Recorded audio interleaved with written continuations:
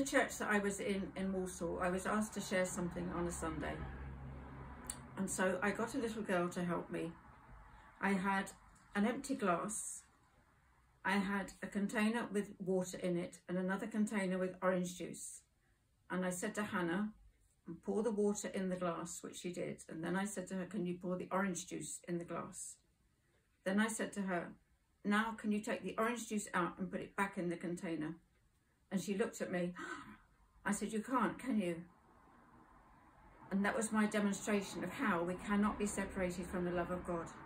He has given it to us and he's not going to take it away, and we cannot be separated from it.